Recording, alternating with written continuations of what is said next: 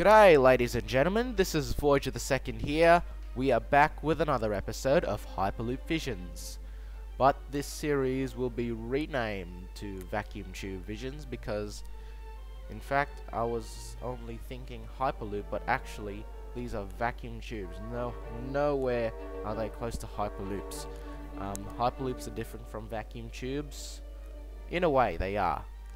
But in a vacuum tube, you'll have superconducting magnetically levitated trains in speeds of excess of 6,000 miles an hour or 10,000 kilometers an hour for metric terms, and they'll be running in a vacuum tube, so it takes away the friction of contact and air resistance, so you pretty much have almost no friction, maybe with the exception of gravity. But in today's episode, we are going to be planning a new vacuum tube which will connect the cities of Perth and Adelaide, which is pretty much the outback vacuum tube. This project would bring lots of growth into inland Australia, even if they are in the outback, even if they got a shit environment. I can tell you now, it's got really, we can allow populations to boom in inland Australia, and that's a good thing. Although we may not have good agriculture, vertical farming in these cities will do the job. So without any further ado, let's get this episode started. The vacuum tube will start at Perth Station, so and which is really good because this is actually in the downtown of Perth, so pretty much everyone just goes to downtown Perth, and then, or Perth CBD if you're an Aussie, and then from Perth you just commute on a vacuum tube on your way to wherever you want to go. Adelaide, Sydney, you just have to go, but it is not very convenient for those who live in the outskirts. But you just have to commute your way to Perth.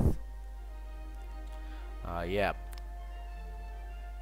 And so it will run along parallel to the Midland line. It's a transit line in Perth's Transit. I don't know what's the company called. Transperth, yeah. Transperth. It will run along Transperth's Midland line until we get to the suburb of Bassendean and Success Hill Railway Station. And then from Success Hill Station, the vacuum tube will branch off and begin accelerating to speeds of up to 1,500 kilometers an hour or 1,000 miles an hour in imperial terms. I'm just being approximate here. I don't have to be very accurate. I know you're gonna say 1,600 kilometers an hour, but yeah, it will run along the Darling Scarp.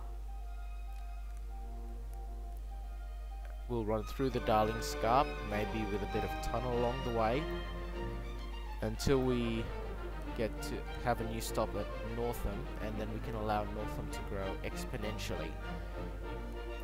I actually think that a stop at Northam is appropriate, but I'm just asking viewers if they think a stop at Northam would be appropriate, because in my opinion I think it's appropriate so that you can commute from Northam to Perth in just around maybe say 10 minutes, so it's very quick. And then from Northam the vacuum tube will begin to accelerate at a speed of 3,000 miles an hour or 5,000 kilometers an hour, and then we can allow the town of Southern Cross to grow into a huge regional city in the outback. And then it allows for employment, and it's also important to note that Perth is already starting to run out of space, or maybe it is, but it's good to have a bit of population everywhere and there. And then we have a stop at Southern Cross. I'm not talking about the Southern Cross in Melbourne, ladies and gentlemen. This is a town in Western Australia. And anyhow, from Southern Cross, the trains will continue at 3,000 miles an hour. I also forgot to mention that this is green. Green means regional high-speed rail, and orange is for stops which can both serve regional and super express high-speed vacuum tube trains. And also purple, that means if you want that, you want a station at Northam or not. And then from Southern Cross we'll go all the way to Kalgoorlie. It's a pretty big town. I don't know the exact population. I think it's like 24, maybe 20 to 25,000 people in Kalgoorlie, but we can allow it to grow around 50 times bigger than what it is, and then we can allow apartments and vertical farms in this part of Western Australia. And then from Kalgoorlie, once you reach that curve just before Kalgoorlie, the express trains can accelerate to 6,000 miles an hour. However, this will only be for a short while because it's very actually, because 10,000 kilometers an hour, believe it or not, it's actually very short. Well, no way, yeah. And then we have a stop at Ceduna. We can allow this town to grow also. Yep, to around 500,000. The towns in outback Australia, we could have the potential to allow them to grow up to 500,000 people. And then from Ceduna, trains will continue running at 6,000 miles an hour to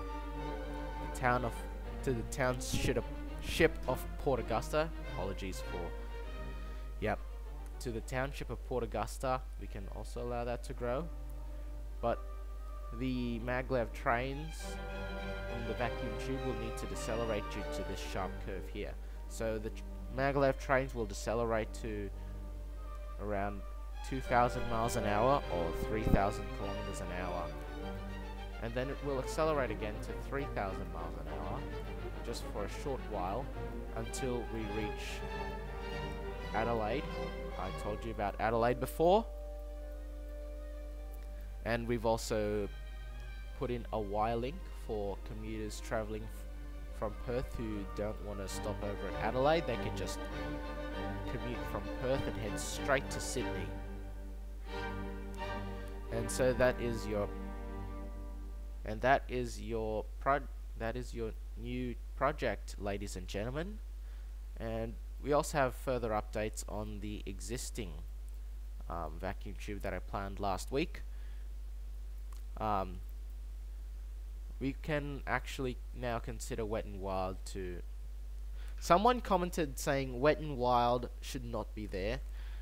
Might as well just let the commuters get off at Parramatta and find their own way to Wet and Wild. Well, the problem is, mate, not everyone's got a car, and Wet and Wild has pretty much a shit public transport access. So you might as well get like have a stop there at Wet and Wild, have hotels. Well, I'll respect your opinion, but yeah, I'm just saying I also have my own opinions as well. So maybe Wet and Wild could be a good option. It's just that the vacuum, it will only be served, however, the Wet and Wild will only be served by local vacuum tube trains, which will only run at a top speed of 225 miles an hour or 360 kilometers an hour, which will run from Perth to Sydney, having stops at Parramatta and the Wet and Wild. So yeah, and that's just your update there. So there's your new services there. And so anyway, ladies and gentlemen, this was Voyager the Second speaking to you. I hope you enjoyed this video. Don't forget to subscribe to the channel, give it a thumbs up, and favorite the video. I will see you next time. Goodbye for now.